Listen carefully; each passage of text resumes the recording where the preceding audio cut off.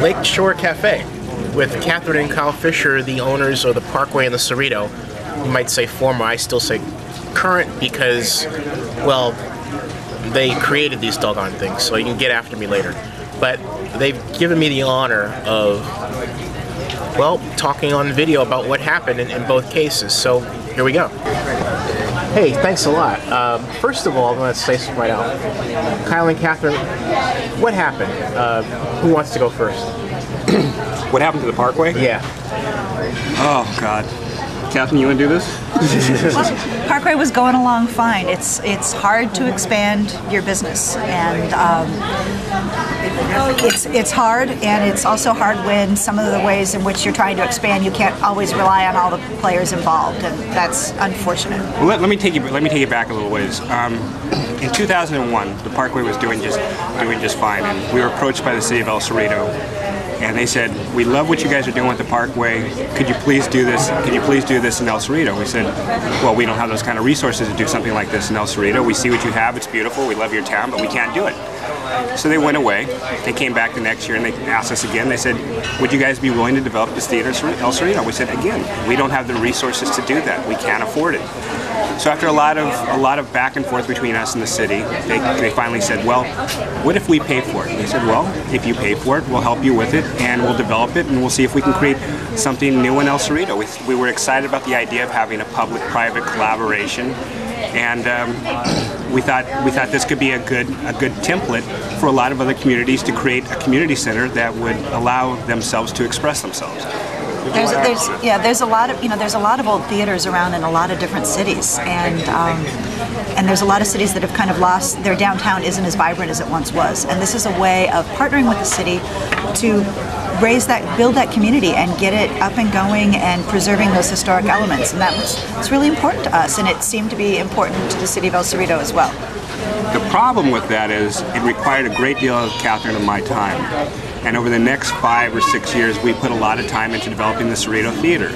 During that time, we didn't dedicate as much time to the Parkway. The Parkway continued to remain profitable, but between the drain on this Parkway from our time not being there and the drain on the Parkway from us having to expend money at the Cerrito Theater, it hurt the Parkway. And over time, that foundation, the loss of that foundation, in addition to some of the representations made to us by the city of El Cerrito that didn't turn out to be correct. Well, what kind? Well, they had told us that they wanted to see it happen and that they would help pay for it. And I think, and that happened for a long time, and then at a certain point, it didn't happen. And they said, "Don't worry, we'll get you money. We'll have it by this date." We used Parkway money to help keep the Cerrito going with the idea that the money from the city of El Cerrito would be coming, and then it didn't. And at that point, the Parkway was crippled and not able to sustain itself. And I mean, that's what happened. When did the Parkway start going south? The Parkway actually never went south. The Parkway, even to the day that it was closed, was profitable. Oh. But at the time the Parkway was closing, we had a choice. We knew that we couldn't sustain both theaters. And we were told by the city of El Cerrito that they would assist us with continuing on at the Cerrito if we continued to work on it.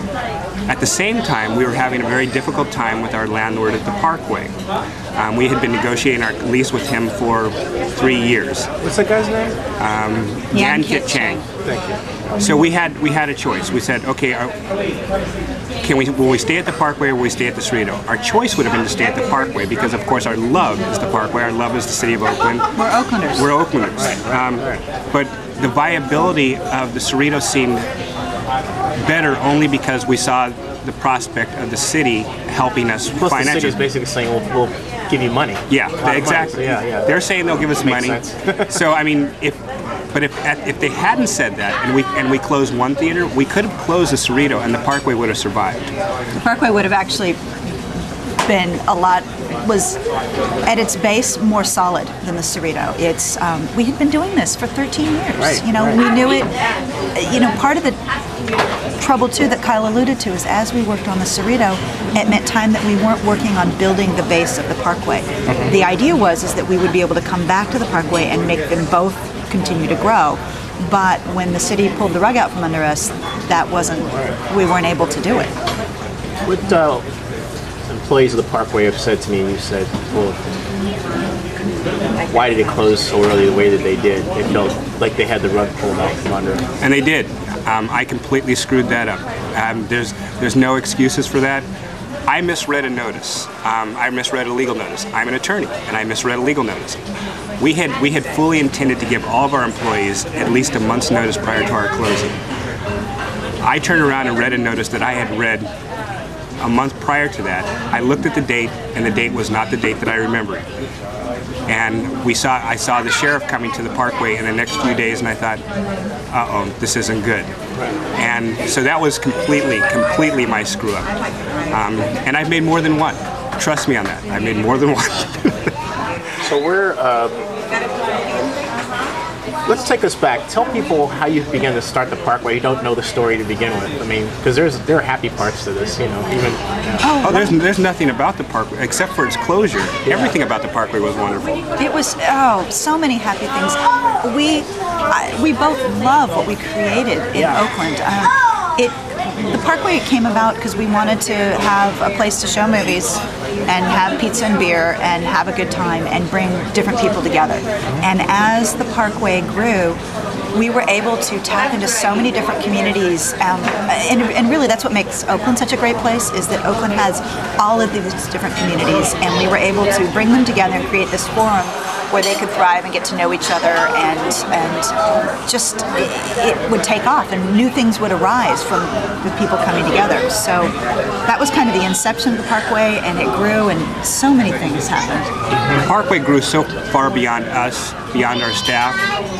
It was Oakland. It was an expression of Oakland, which I think it started with that damn John Russo sandwich.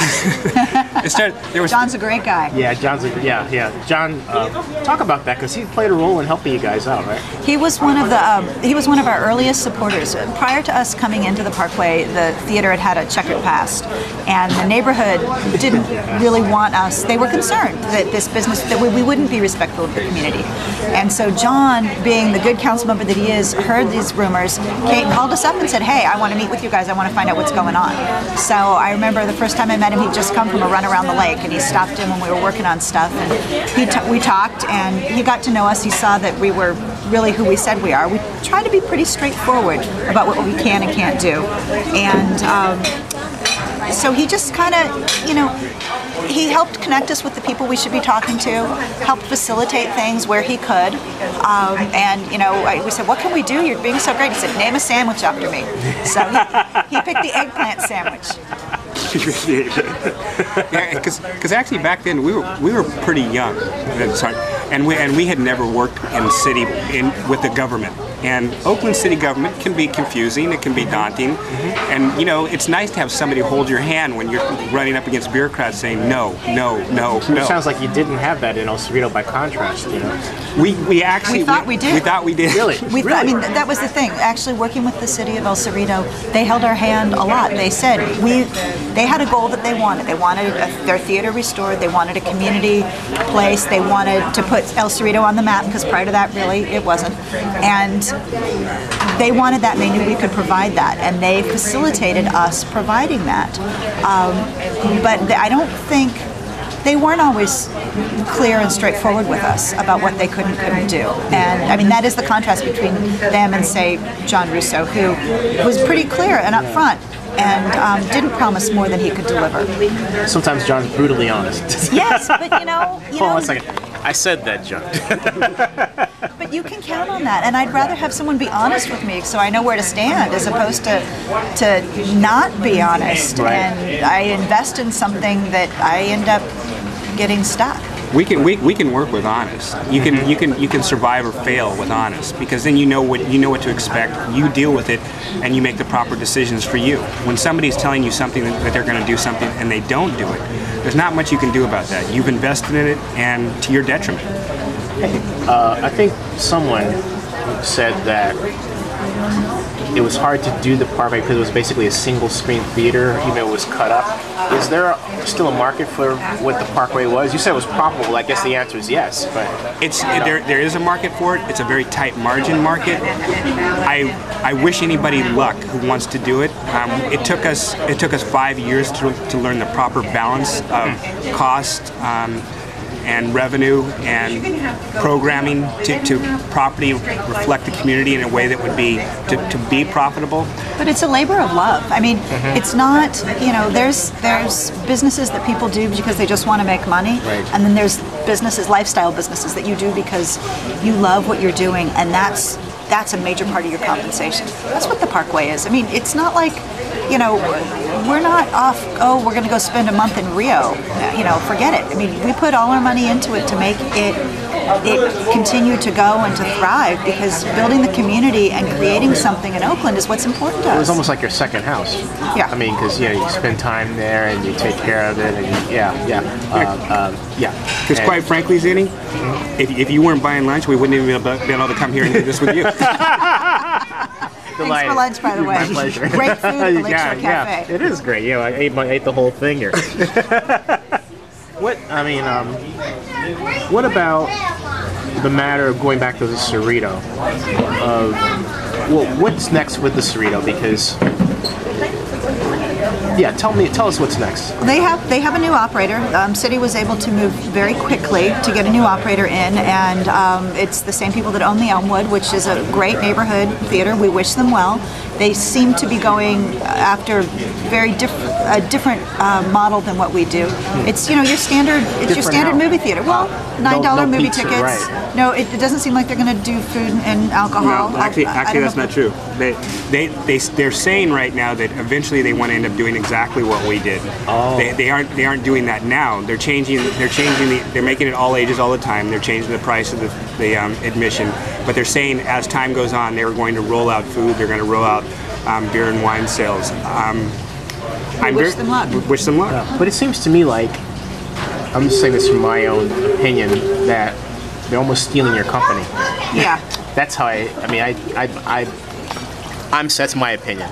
It just seems that way to me. Well, if you look at when you sell a business, you sell your equipment and you sell your goodwill. What we have is, we have equipment that is still stuck in the Cerrito Theater that we are not allowed to get, and all of our goodwill. They ever explain why?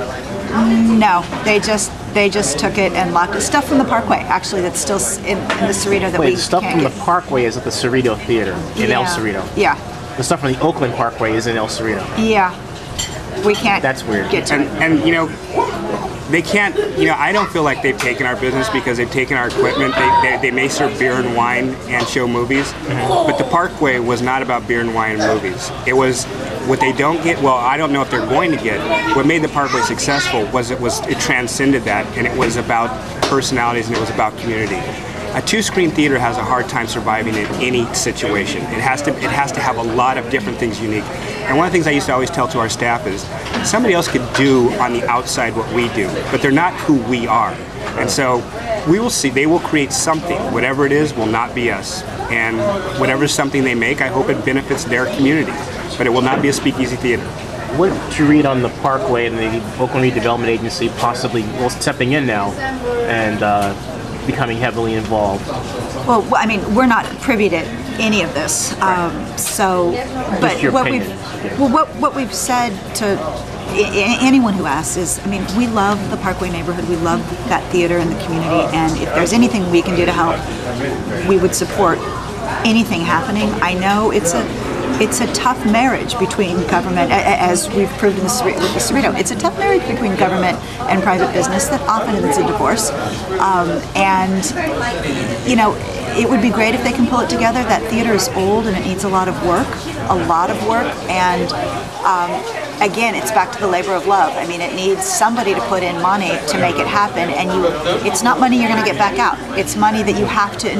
It's called investing in your community, and government typically does that. Sometimes private individuals who have those resources are able to do it, but it's a tough balance. Yeah, it sounds like you guys need to be consultants around the country. Well, I'd love to do that. Well, we're not going to tell you the discussion we had prior to you getting here, Zinni, but we... We're actually working on something very much like that. Oh, good. You know, the difference... The Oakland redevelopment agency should hire you. You know, that's what... They have our number. Hey, Gregory Hunter, you should hire these guys, you know? We seem to be personas non grata these days, so we're letting people... But we are considering... Over the years, a lot of people have asked us about our business concept and about what it takes to start a business and create a community center. And Catherine and I are talking about having seminars and being consultants and things like that, because what we were trying to create is a different kind of model. We have enough Walgreens, we have enough, you know, Bay Street cinemas, all have their place, and we're losing the individuality of our communities, which is unfortunate, because when you live in a place like Oakland, that there's no place on this planet like.